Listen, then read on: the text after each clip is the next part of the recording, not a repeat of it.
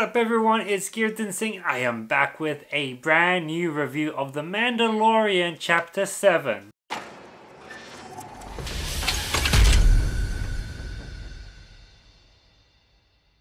So, this video itself will be short just because there's not too much to say about the actual episode because it's a really good episode. So the story itself focuses back again on the Baby Yoda, the child storyline. I don't like to call it Baby Yoda because it's not a baby version of Yoda or Yoda's baby.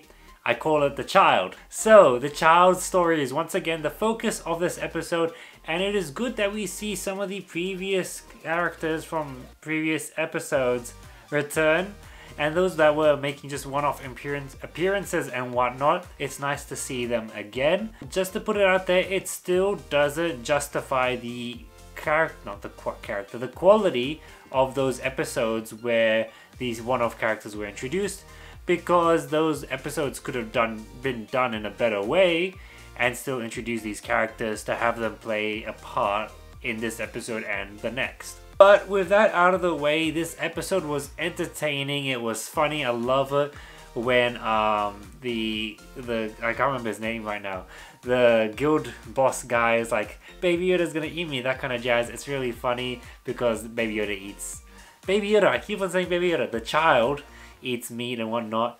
That was entertaining. The whole betrayal thing was, kind of expected, but it was still entertaining through the way that it built up to it.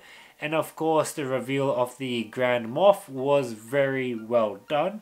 It's interesting to find out how he actually knew that the child wasn't with the Mandalorian, but until next episode, I won't know for sure how he did. His introduction was really cool. The way the TIE fighter landed was very interesting. I think a lot more impractical in the idea that it takes up more space, but it's probably more secure and, in a sense, getting off more practical than having the wings straight and the pod itself being higher up. But nonetheless, this episode had some great action, and the ending itself, which is the main thing I really just want to talk about, because everything else, watch the episode, you'll like it.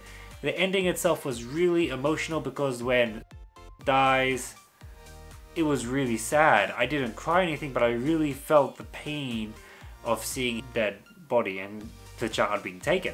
There is hope for the next episode, and with this episode being this good, once again directed by Deborah Chow, I'm very excited for the finale of season 1 of The Mandalorian. Let me know what you thought about this episode in the comment section down below. Make sure you hit that like button, subscribe to my channel, and until next time, I'll see yas.